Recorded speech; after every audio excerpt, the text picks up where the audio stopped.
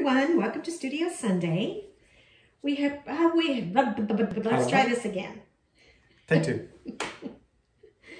Hi everyone, welcome to Studio Sunday. We hope you're ready for another great week. They're coming fast and furious. It's hard to believe we're already into February. Yeah, I know. Just so you know, just a PSA here, folks. Next Sunday is Valentine's Day. Just giving you a little heads up. Mostly for my own husband. I had no idea. Yeah. I got you a bowling ball. Oh, great. Just what I wanted. Okay, this week we opened pre-orders for the hardcover How to Draw. We will not be stocking the hardcover edition because it's super expensive for us to print and we can't sit on those books. Yeah. But we decided to go ahead and offer it and print a very small print run, basically printing to the orders that we received. So yeah. If you want a hardcover How to Draw, you need to order it by tomorrow night. We go to print on Tuesday morning. There's no going back after that. So Monday midnight. Well, Tuesday morning when I get up, I'll cut it off. Okay. It's very professional. I can tell. Anyway, it's $28.99 and we'll ship in late March. We will have the softcover version in stock and it'll be available at your local comic shop in early April, and that's $18.99. So if you want the hardcover, it's now or never, folks. Yeah. And the softcover we'll just keep in print. Yeah. For eons. Maybe not eons, but for a while. Terry's busy on serial issue number 3 this week, and he's having a lot of fun with Zoe. Yes. She's quite the little minx. Issue 2 will be in stores February 24th, so that's coming up. Also, the serial number 1 second printing should be in stores next week. So catch up if you're behind. You can also get it on our website. Yeah, not everybody could get a copy of number 1 because it was just gone. Yeah. So, and we print pretty close to the chest because we don't want to store them. Yeah. So if you want to get it, get in line because they'll go. I've been saying that the days of big overprinting is over. It is for us. Yeah. I don't know about everybody else, but anyway, the second printing should be in stores next Wednesday or this Wednesday, and you can also get it on our website right now. So, so that's a great reason to go to the website. The hardcover How to Draw and serial number 1 reprint. Lots of stuff there. Yep. Lastly, for me, mark your calendars for April 9th and 10th for Terry Moore Live. Terry will be singing, dancing, and doing magic tricks. Whoa. Whoa. Oh, this is going to be so fun. Dancing? Oh, it's just going to be great. I do not dance. No, I do not dance. No. Not really. But you will be doing some live panels. And we'll have new art. The first time that ever and serial art will be available for sale.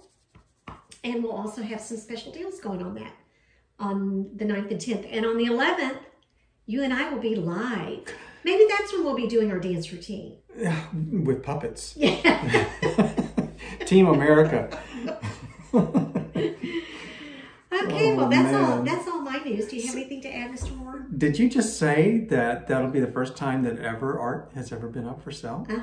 Wow. I did not know that. And cereal. Yeah. Because we don't sell issue number 1. So okay. Issue number 2 will be up for sale. What's going to happen to the issue number 1 art that we save? We have the number 1 issue. We have the first and last issues of most of our series. Of the series. We don't have Strangers in Paradise issue number 1 because somebody sold all the pages before I got involved. I don't know who you're looking at. So these pages that we're saving, where are they going? The Smithsonian or to trial or or to the bottom of the birdcage? Yeah. Oh Lord! Well, that's just our personal archive. So. Okay, this is the one we try to talk the kids into taking. Yeah. Come on, and they put it right out into recycling. Yeah. The minute we're gone. Okay. Okay, well, so that's it for me. Do you have anything to add? No, ma'am. Just that have been drawing Serial 3, and I'm so into it. I'm loving it. Good, good. So, anything with Zoe is worth reading. You know what? She's smart. don't cross paths, swords with her. She's smart.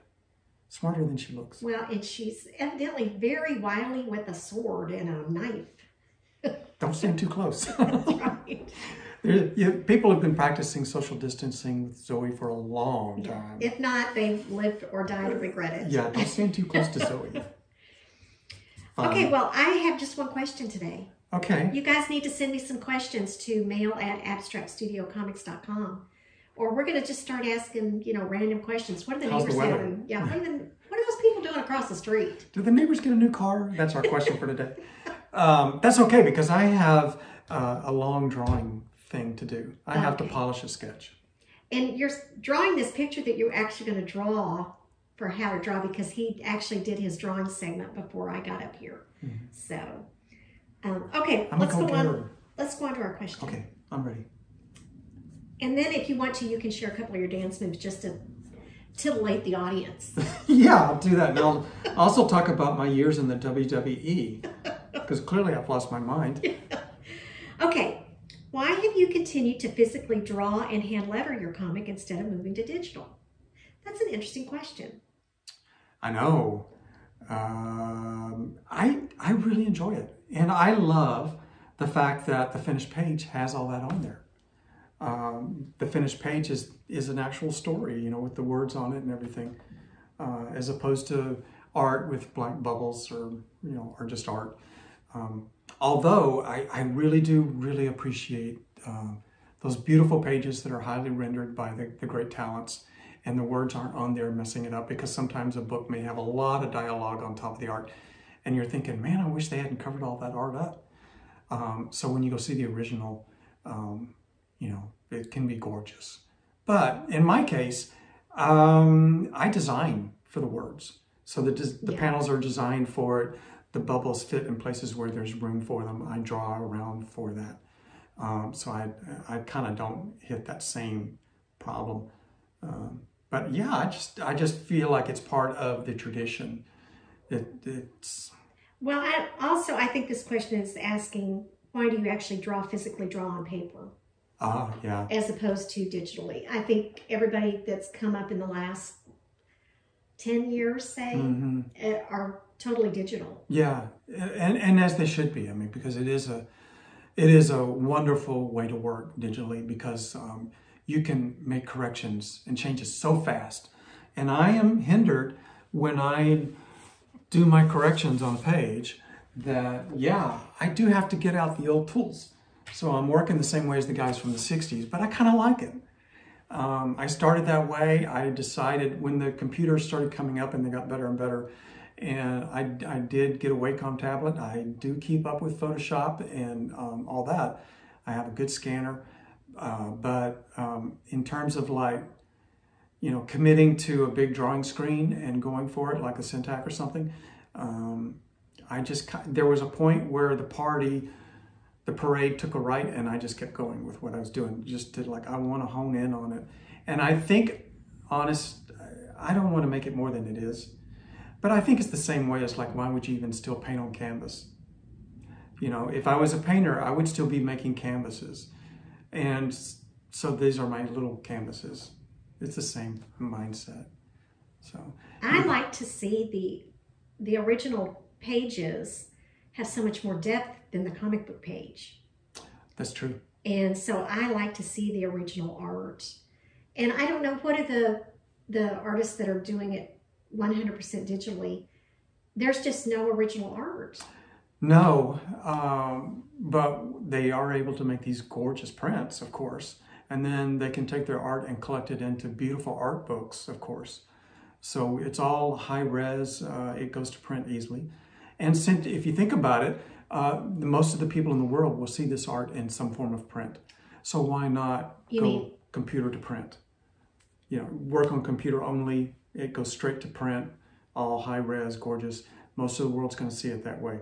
Very few people have actually seen the Mona Lisa, but we've all seen the photo of the Mona Lisa. It's that principle. But I actually want to make the Mona Lisa canvas. Not that any of this qualifies, but it's just kind of that old artist feel. I can either Photoshop a funny looking rock, or I can make a rock that really is funny looking and put it on my windowsill. It's just more of a tactile thing, you know. But yeah, you know what? This is actually a very relevant question for a lot of artists, young and old. You know, pick your tools. Now you do clean up your art in Photoshop. I mean, on the computer for print. I do, because like on something like this, there will be all kinds of little artifacts. And either I can get in there with the little white brush and go, or I can put it in Photoshop, zoom it up to 100, and that whole little place is filling the screen. And I can get it right, you know. But I try not to be too aggressive with Photoshop corrections, because I want the published page to look like the art.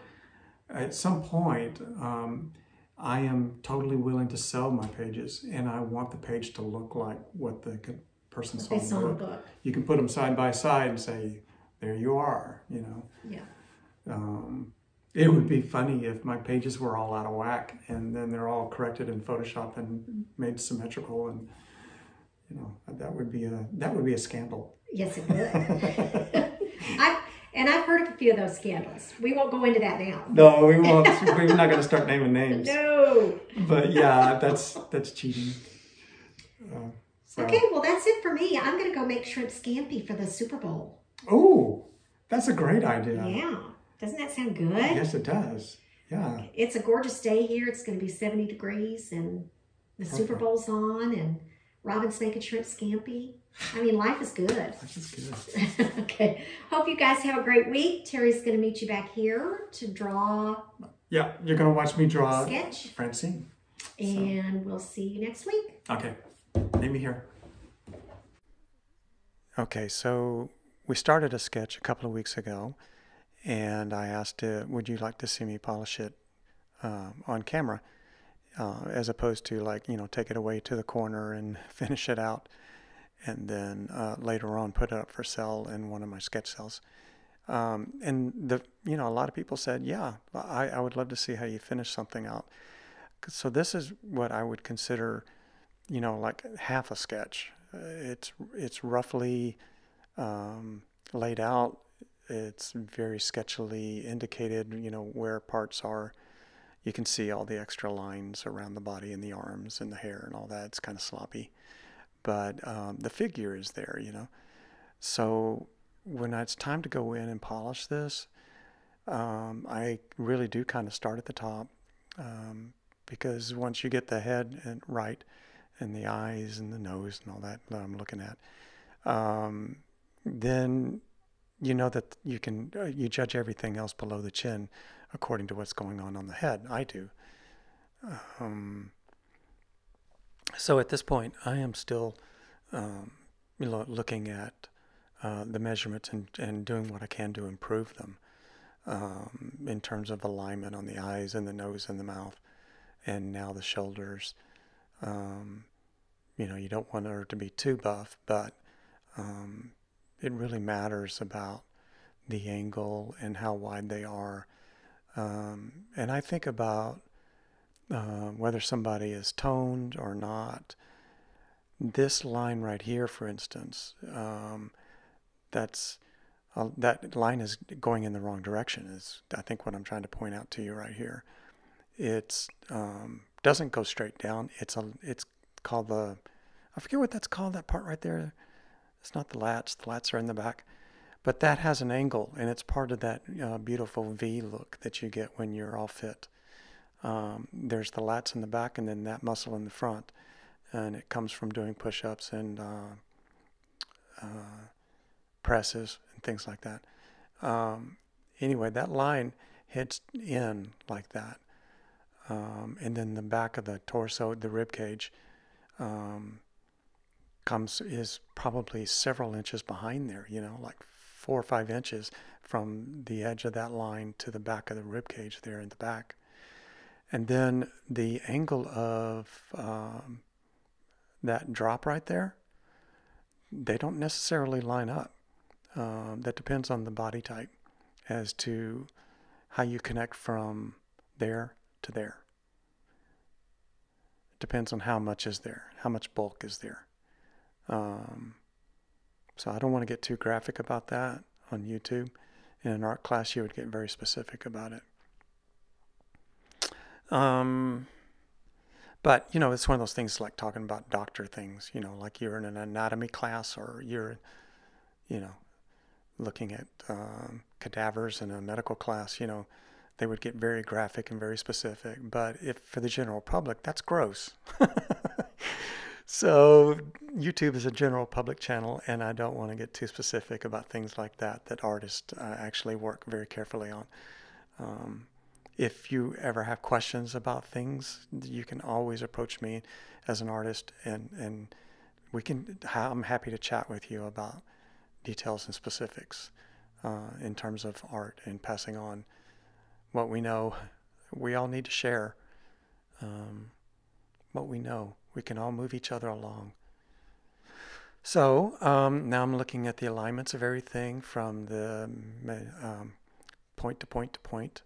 And you can check that by laying the figure horizontal. Would this look correct lying down? And even upside down, you can look for symmetry in terms of like the elbow lengths according to the rib cage and the floor of the spine there. And that's what I'm doing there, is just checking those angles and making sure that this rib cage, this spine works, that the proportions are there, that the angles are there. If the hips go this way, the shoulders go that way. So, you know, you're just checking all the different, your eye runs over all of it at once now.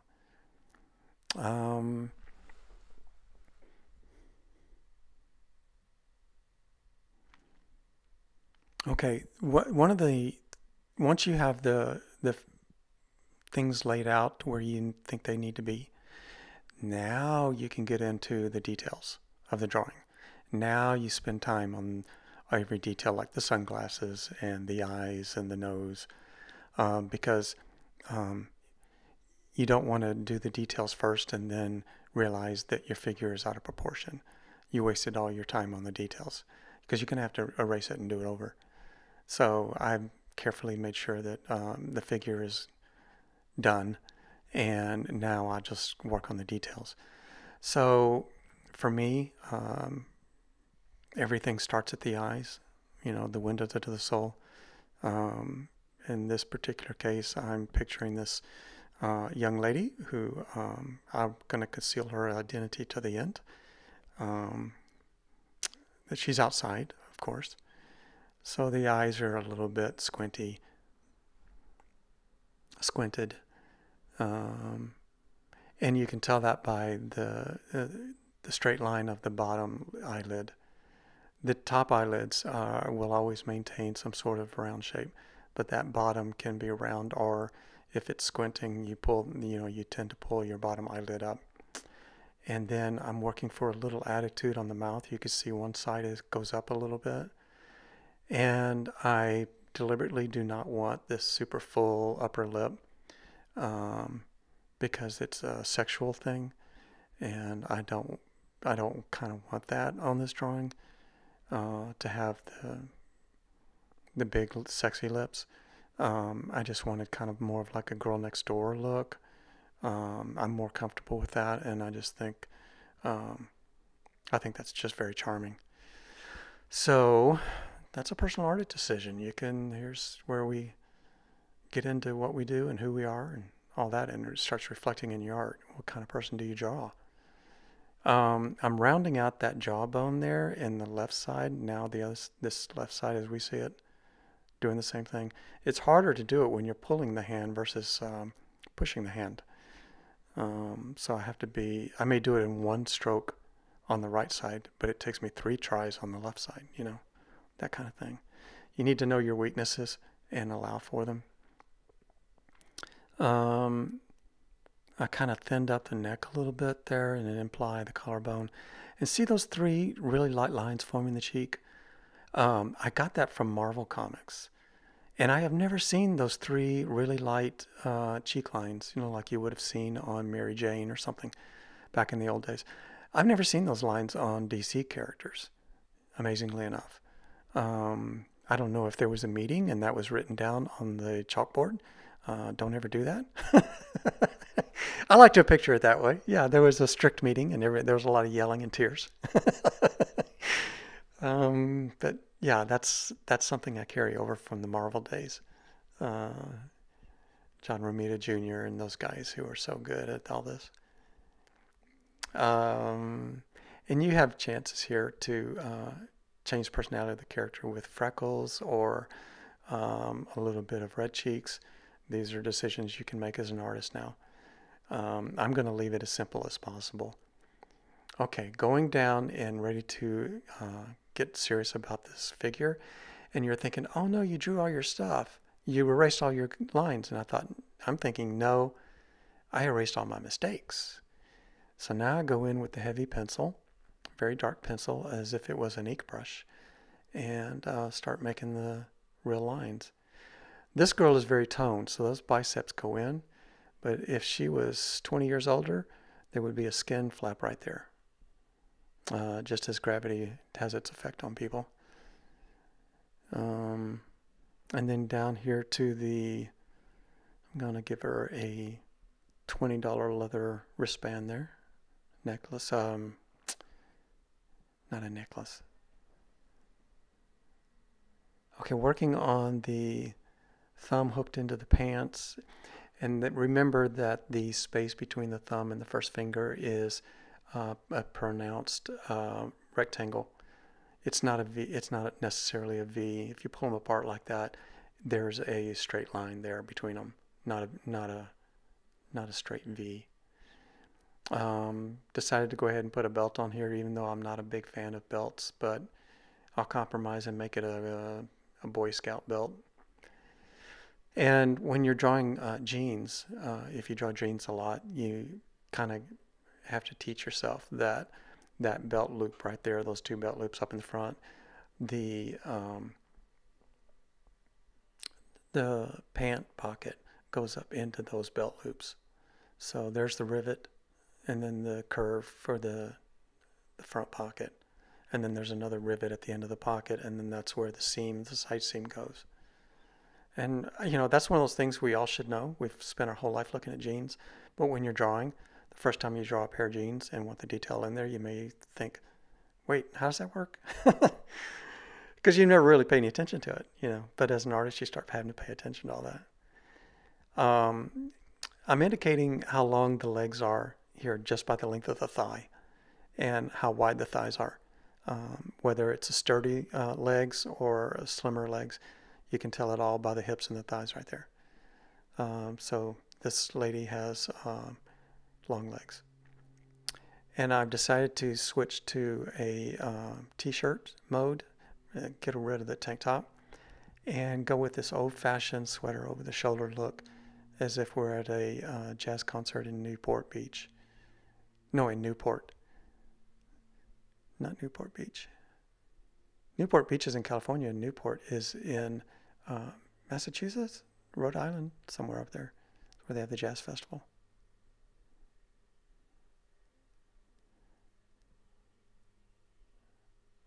So those two lines do not connect in terms. They're more like parallel, and then what the body does to connect those two lines depends on the person as to how much bulk is there. And I'm tightening up the drawing now on the hands, allowing for three-dimensional space on these fingers, moving them down a little bit.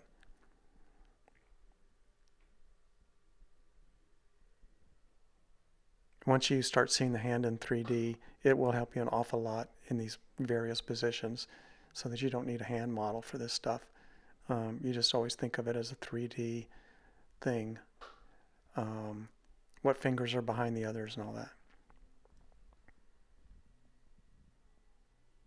Okay, finishing out the hair and getting it to do its thing, darkening up the sweater so that there's some contrast on the drawing.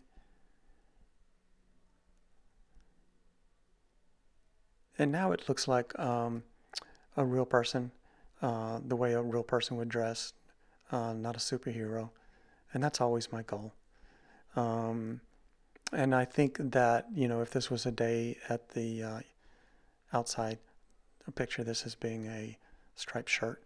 When you're drawing striped shirts, remember that there is a seam right there for the arm, and they do try to match up the patterns, but there is always going to be a change of direction on the patterns, and that's how you do that. Some people kind of get into drawing that, and then they wonder, what do I do? Do I just draw straight across? And sometimes in fast and easy cartooning, you do, where you don't care about all that. But when you're trying to draw like this, you try to get directions correct on things like that, the details, because it makes a difference. Once again, there's a chance to really, there you go, clean up the outside and clean up the loose lines. And I probably will put my circle there with my compass, and it will look like the finished drawing. And I'm going to darken in this hair. And when I do, look who appears. Looking more familiar now? It's Francine. Hello, old friend. Nice to see ya. And I think that Kachu would approve. Okay, have fun, and talk to you next week.